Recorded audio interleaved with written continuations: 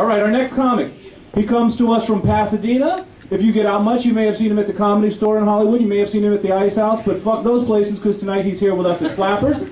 Please welcome to the stage Mr. Dilip Khatri.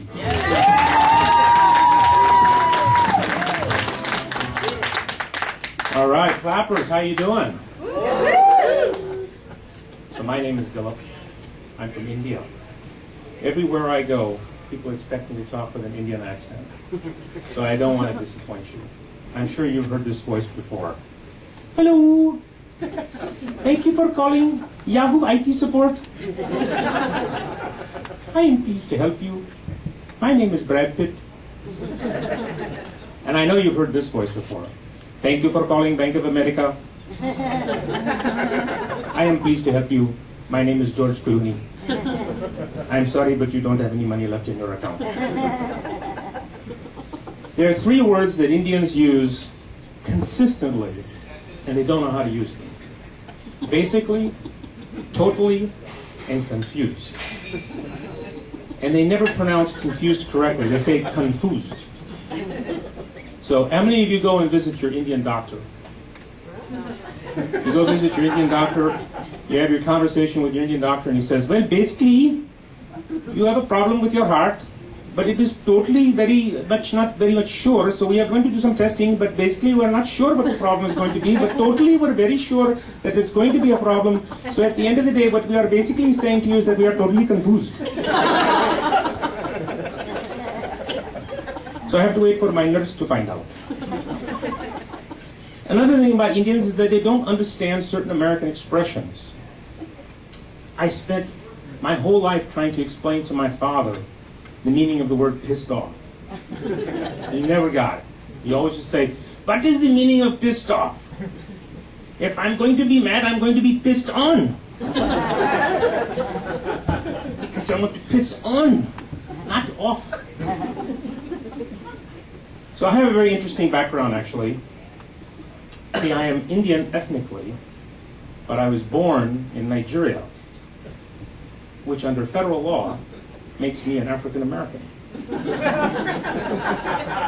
So to all of you African Americans in the audience, my brothers, we are together.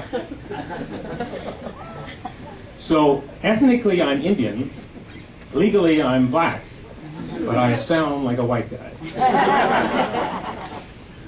So when I go apply for a job, I'm a white guy. When I have a computer problem, I'm an Indian.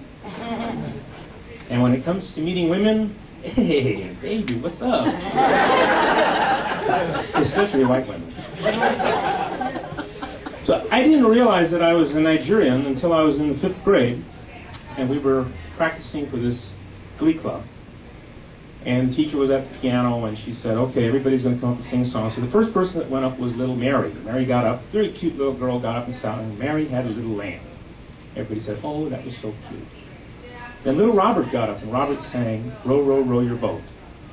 Then I got up, the teacher was at the piano, and said, okay, what are you going to sing for us? And I stood up and I said, willa, willa, willa, willa, willa, willa.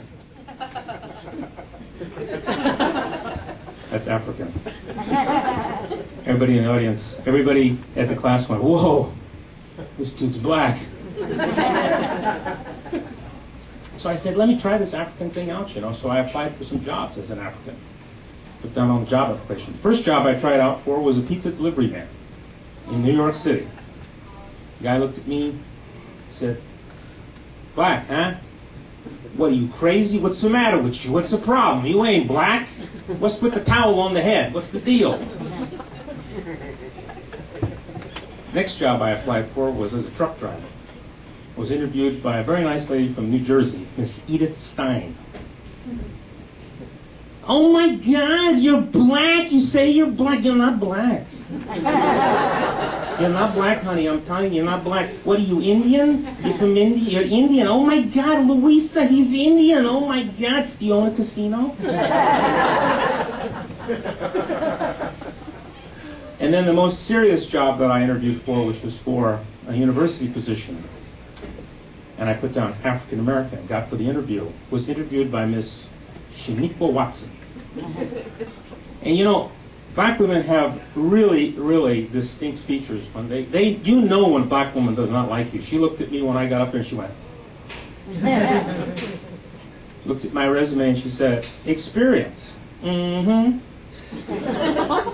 Qualifications. Mm-hmm. Race. Mm-mm. I don't think so, baby. You ain't one of us, honey. Because it's tough to be a black man. But there are certain advantages. So let's talk about something more serious. Relationships. This is a favorite topic. How many of you are married? Applause, please. Oh, you poor souls. Well, the first thing is that women expect us men to be honest. They want us to be honest, but they know that we lie. So I actually tried this once. I actually had a girlfriend at one time, and I was going to be 100% honest with her. So the first thing she asked me, I'm going to be 100% honest, we went shopping. You've heard this question before. She puts on the dress, and she says, does this make me look fat? Be honest. And I said, no, you looked fat before you put that on. And the last thing I remember was a chair flying towards my head. Then we went out for dinner. And she said, this beautiful woman walked by, we were having dinner, and she said, oh, you like her, don't you? And I said, well, just her legs. That was a shoe flying towards me. So, I think what we need to do in order to be completely honest with each other, we need to rewrite our marriage vows. So I wrote you some new marriage vows. Dearly beloved, we are gathered here today for this this joining of two souls. For the bride, do you take this schmuck to be your husband? Do you promise to control his money and everything he owns from this point forward? Do you take his mother to become your mother? And she's a bitch, by the way.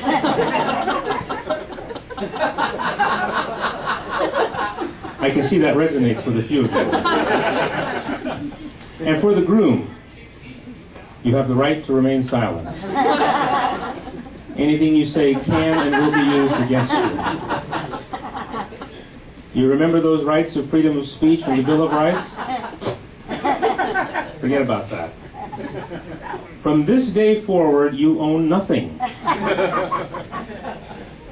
That's what this should be. So I'm going to close with one special little prayer for you, because after all, I am from India.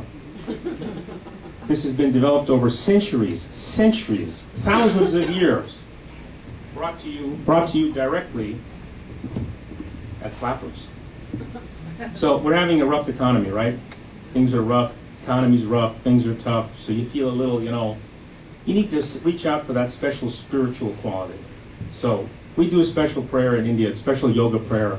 You do it at the end of the day, you fold your hands, and you seek, and you say, Om, I don't give a shit. It works, really. Thank you very much. Keep